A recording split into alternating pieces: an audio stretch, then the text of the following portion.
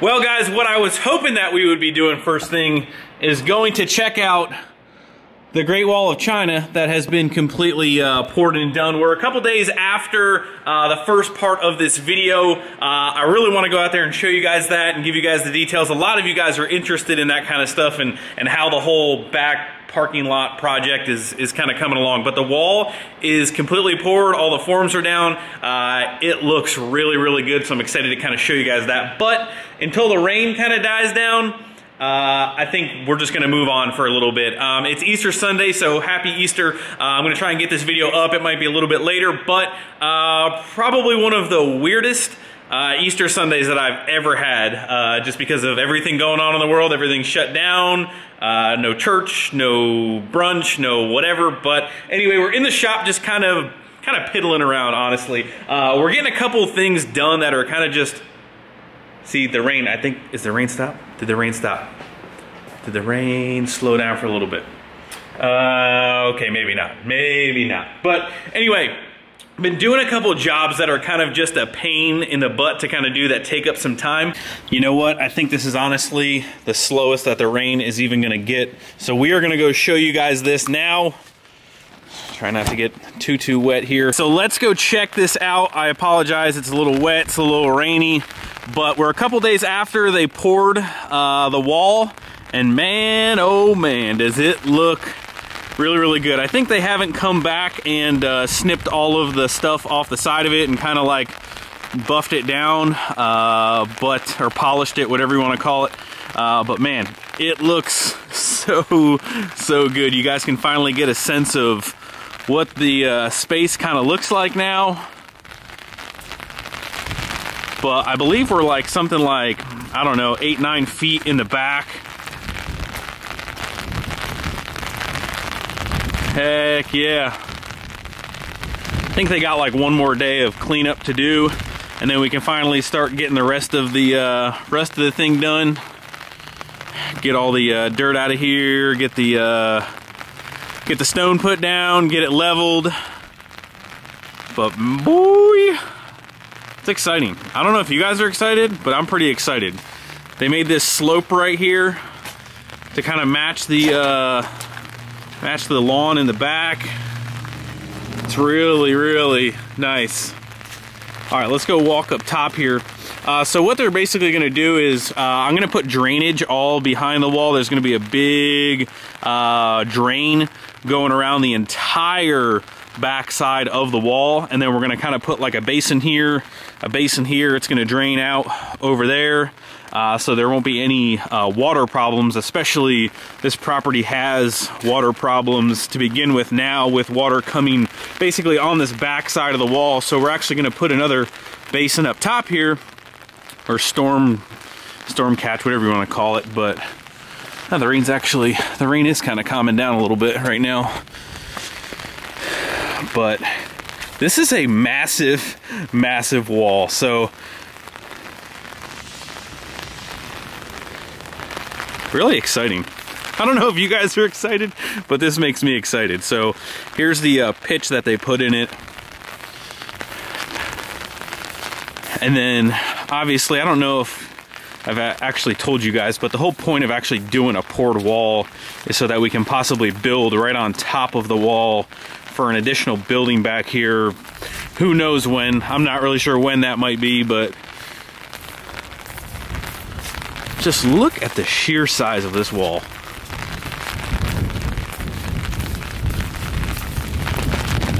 But there she is.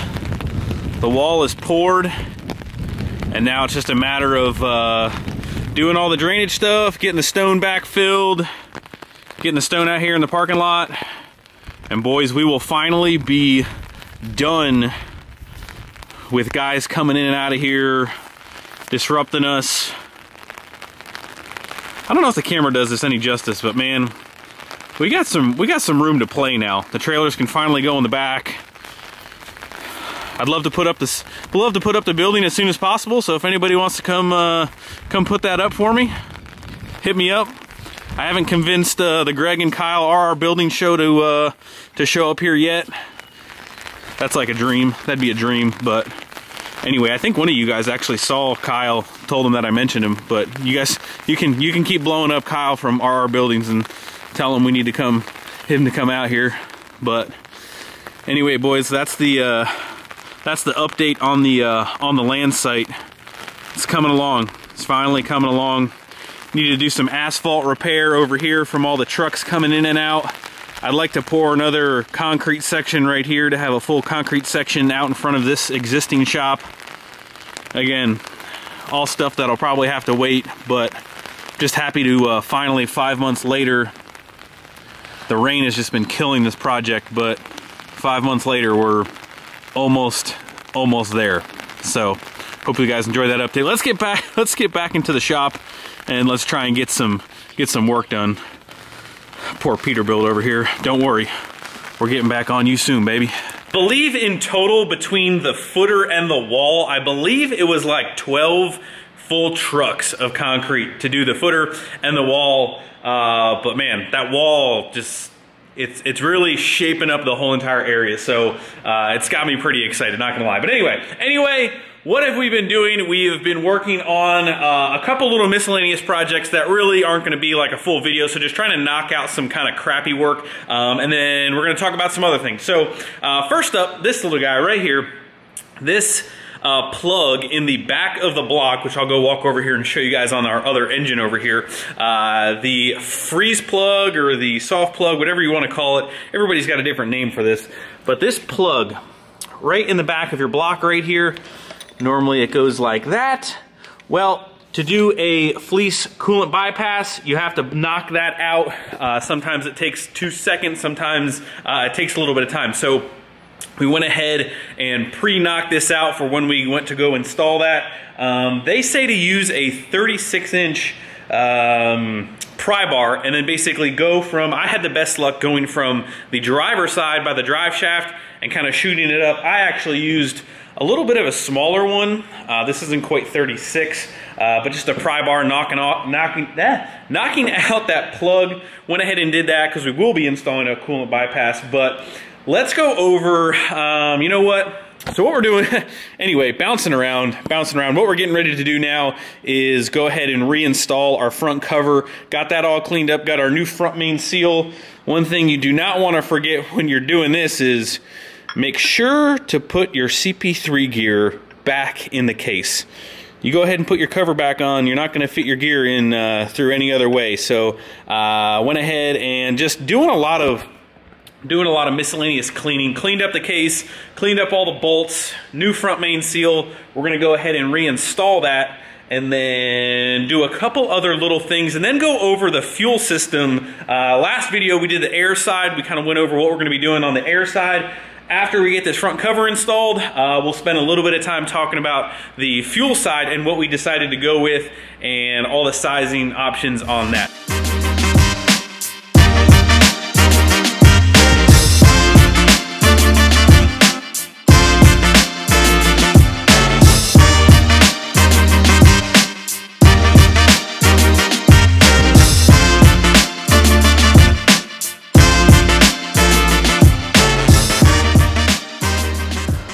Front cover back on, starting to look like an engine more and more every single time we work on this thing. But anyway, we're gonna go over the fuel side on what we're planning on running. We got the parts right here. We got a whole bunch of parts here from the guys at Fleece. So if you guys want, use my discount code, but we'll go over that stuff a little bit later, probably not in this video. But anyway, on the fuel side of things, we're using one of their 10 mil CP3s.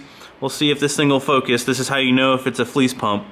Right on the shaft, it says Fleece, says 10 mil pump right on here.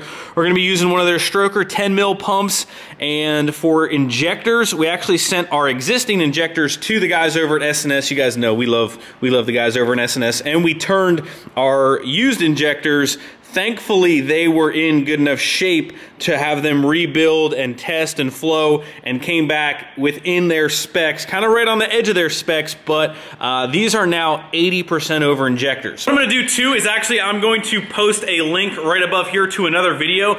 Way back when we did our whole Fleece tour, me and Braden actually walked through CP3 land and kind of went over every single little detail on their 10 mil pump with you guys. But super nice nice unit based off a brand new pump. Their own shaft is in here. Really, just a really nice pump. Now they do rate these up to 750. I believe they probably have been a little bit more, but what I wanted to kind of do and kind of show you guys is what a 10 millimeter pump will support on this truck. True numbers, true power numbers. When we're done with the truck, we're gonna hit the dyno.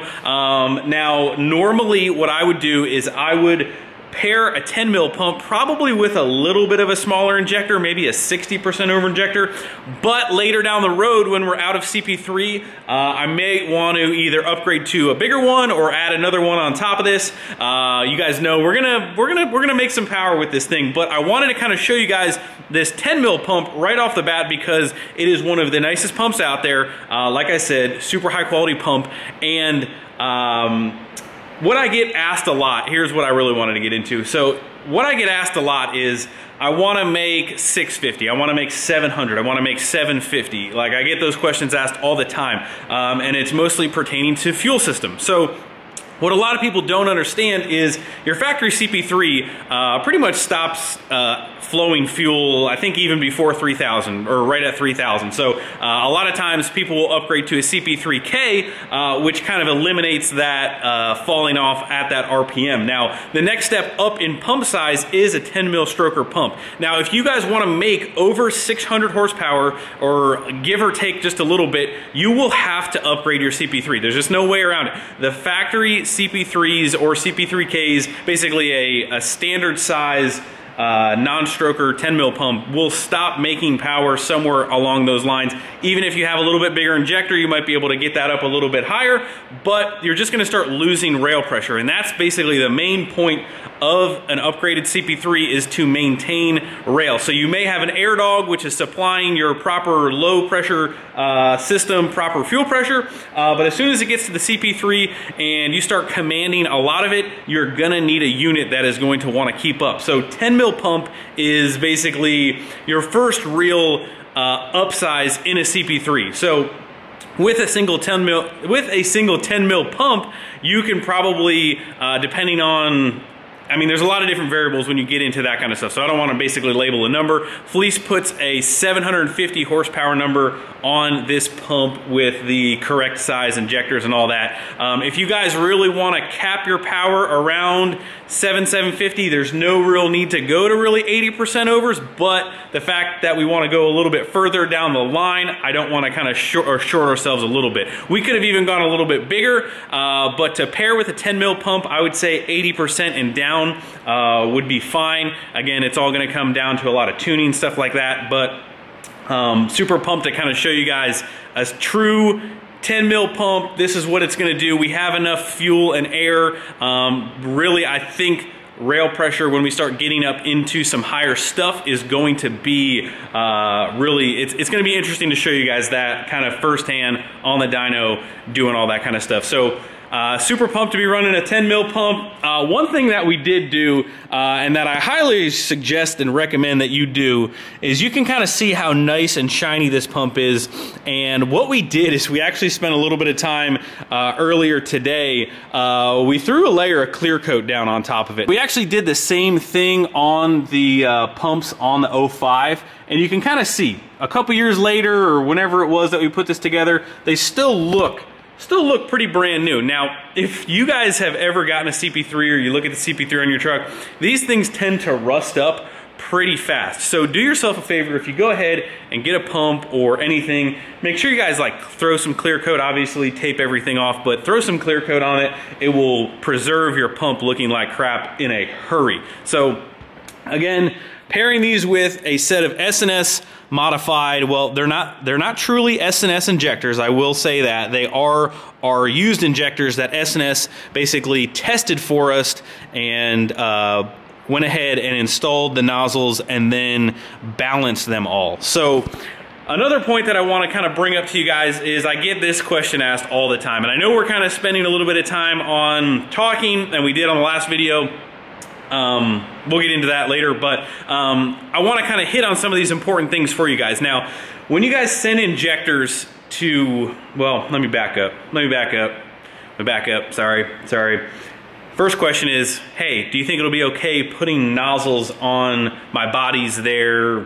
Is 20,000 miles on them, 30,000 miles on them, there's 100,000 miles on them. So these bodies that were in this truck, I believe they were a Cummins Reman injector that I got like way back in the day. These aren't the original injectors. They probably have at least 100,000 miles on them. So I was unsure of if they were even gonna come back within spec. Now, this is how they do it. This is how they do it. They get the injectors in and they test them electronically to make sure the electronic part of your injector is firing. This would be right here, your electronic part that fires your injector.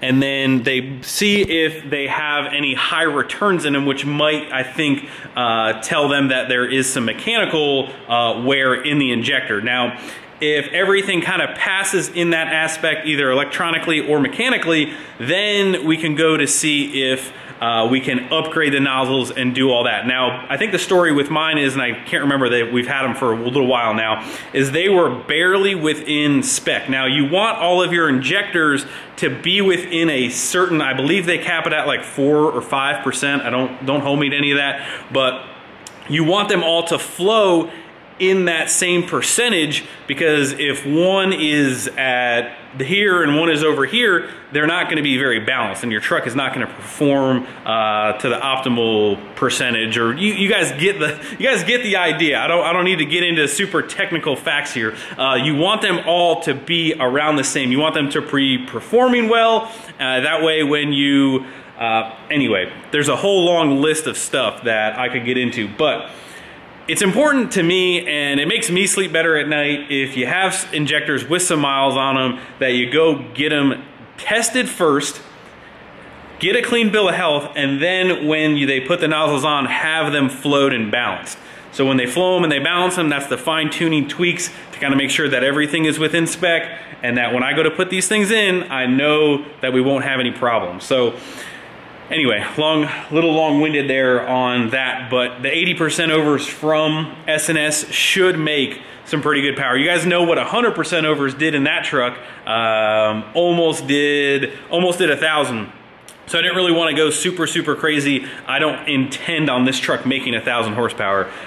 So I think 80% is a good kind of medium between like 40s. So you guys can get like 40s, 60s, 80s. They kind of have them all over the place. So if you're really never wanting to push over, you know, say 750, 700, like I don't even think you need to go to 80%. But that is the fueling arrangement that we are going to be using.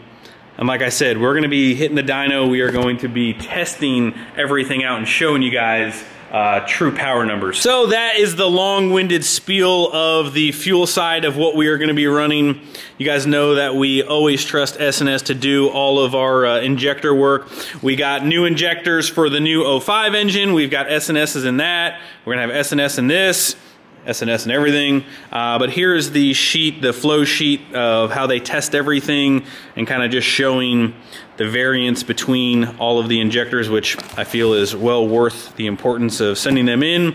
There they are, these beautiful babies, our beautiful sexy 10 mil pump.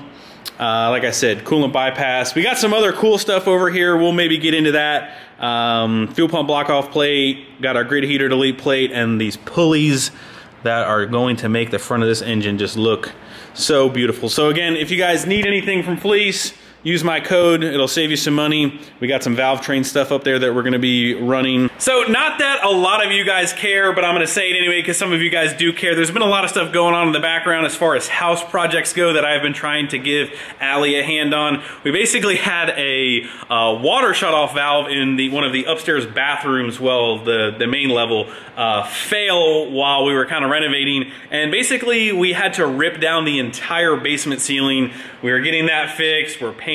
So it's been a lot of stuff going on in the background as far as trying to get that stuff wrapped up. And it's Easter, so we're gonna spend some time with the family this weekend. So I know the last two videos have been a little on the shorter side, have been a little bit of talking, but don't worry, I think we're pretty much kind of wrapping up a lot of the house and outside stuff. The outside guys have been here all day, all night, kind of going back and forth with them a little bit. So there's been some distractions, but anyway, Coming up this week, we're gonna get back on it. We're actually gonna be getting our hands dirty, doing some more work, and giving you guys full videos and getting back on the schedule. But anyway, that's gonna wrap up this video, guys.